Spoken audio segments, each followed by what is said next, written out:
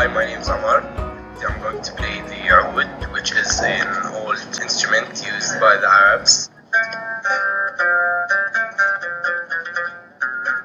Hi, I'm Alex. This is Kenai Central High School. We have 17 students here. Salam alaikum. My name is Emil.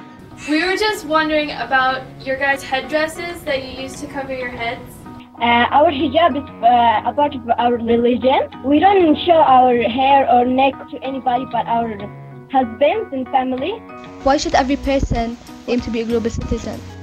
People across the world seem to know a great deal about American politics and pay very close attention to it. I think Americans in general understand domestic issues relatively well and sometimes don't understand international issues as well, and that's part of being a global citizen.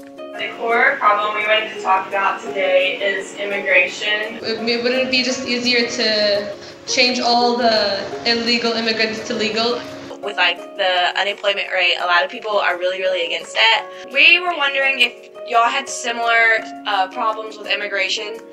Yes, since there are a lot of political problems going on in Syria and Iraq and Palestine, so refugees from these countries are coming to Jordan, and we're hosting them. Education is the basic and the first stone in building a strong country, and at the same time is one of the biggest problems we face here in Yemen. I heard that you said that some schools were closing down because people were afraid to go.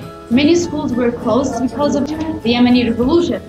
That's the dangerous situation we were having in Yemen. Since the Arab Spring started, there are groups fighting, which made it more unstable than before. Do you think it's still a positive effect for the country, or is it like something negative? During the American Revolution, lives were lost, violence was widespread.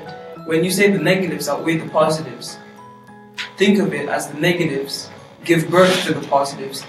Only a small fraction of students get to engage in this cross-cultural dialogue. Whatever our posters, we can introduce it to everyone else and they can learn a lot about Jordan. I just wanted to say we enjoyed meeting you. We learned a lot about how we can all resist the urge to stereotype others. Bye.